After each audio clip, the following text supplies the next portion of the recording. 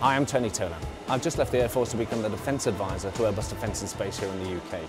I'm stood near Bristol in the Airbus factory at Filton, where the A400M wings are made.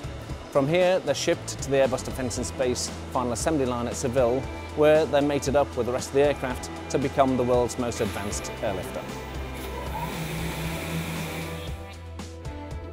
Right now we are inside one of the hangars of the final assembly line of the A400M here in Seville. During all the process in the final assembly line, we have a strong representation from each one of the partners.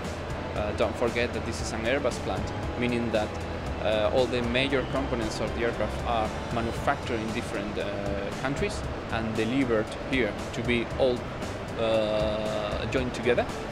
So we have here a strong representation of UK in terms of experts and technicians, which are supporting the assembly line for the testing and for the assembly of the wings. We had a classroom-based lesson on the landing gear of the Atlas. The Atlas has a unique characteristic where it can kneel down, so it makes it easier to load cargo on board. So we looked at how this works and the other aspects of the landing gear in the classroom, and then went over to the final assembly line to see all the components for real, how they link together and how they operate.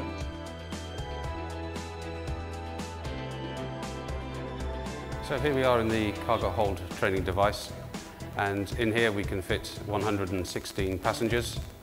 Also, this aircraft can take outsized loads such as the Chinook helicopter and a variety of very large vehicles, and also has the capacity to take 9 military pallets.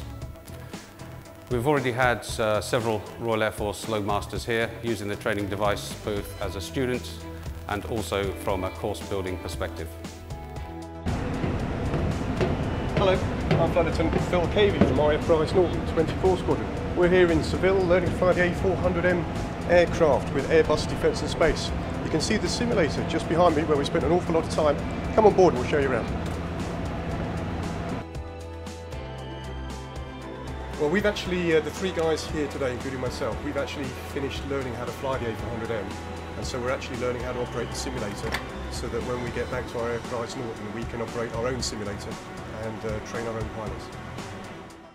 Well, we finished the training course on the A400 now, and the aircraft will be arriving later this year for us to accept it and then start training on it once it arrives.